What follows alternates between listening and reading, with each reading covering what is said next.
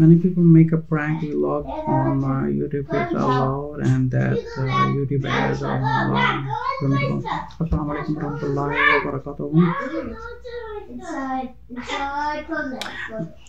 According to the hadith, any lie that we do to hurt other feelings and disturbing other people, it is not allowed to do that.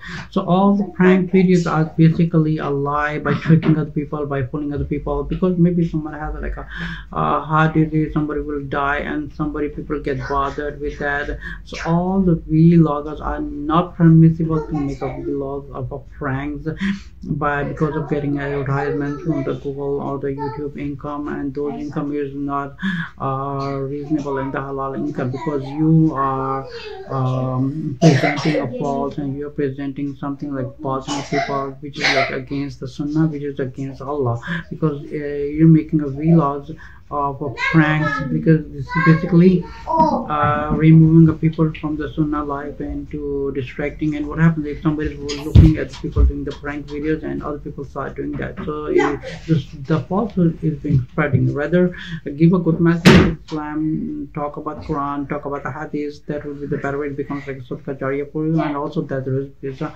halal. But making a prank videos, and also prank is not allowed in Islam. That is forbidden by the sunnah, because the Prophet said